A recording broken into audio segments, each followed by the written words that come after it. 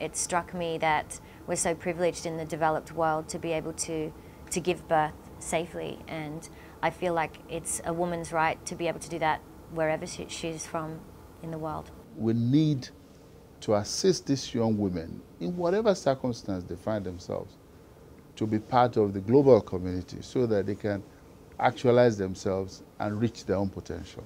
You know, we're hitting 7 billion in October, and critical to that is the portion of that population that, to an unprecedented extent, is young. You know, we've got a global population by some counts that's 60% under the age of 30.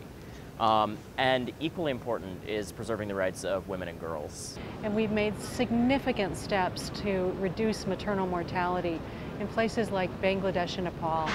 But still, 1,000 women die each day giving life. There's no silver bullet. I think that women, as all human beings, are complex beings, and we need all the health services that we can get, but there's been little priority on sexual and reproductive health, and so really investing in the full package, so all of those things, is incredibly important.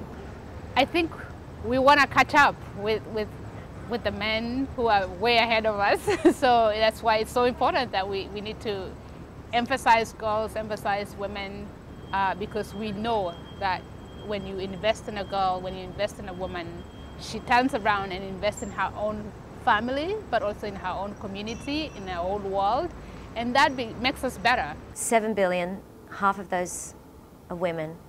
It's really important that we empower women and make sure that they're healthy and happy and flourishing and reaching their full potential, so that the world can flourish, so that we can move forward. So Fistula is just one part of that, but in general I think educating young women and giving women the chance to reach their full potential through education is key. Education for women is the most profound intervention in development.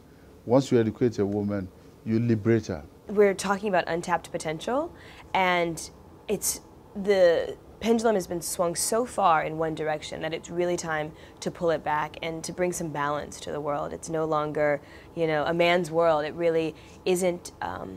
It's not just about like, oh, just being pro-women, just for women. It's really about being holistic and being balanced and giving women the place that they deserve in our society. Young women and girls can be, tremendous engines of economic and social progress, but they're also very often the most vulnerable victims of oppression. And so we have to reinstill a sense of justice, a sense of accountability, a sense of rule of law that provides for a role for women. Well, we have to keep it up. We have to consistently invest in women and girls. When you look at the world of 7 billion, what we have is you have about half the world who are women.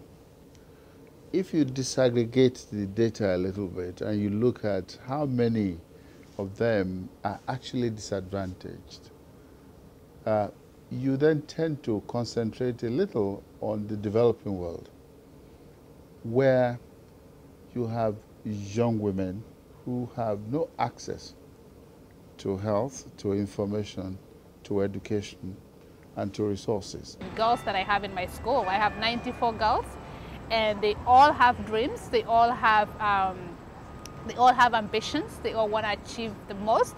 None of them say, oh, my dream is to get married and have children. Actually, most of them want to be pilots, want to be lawyers. They have dreams.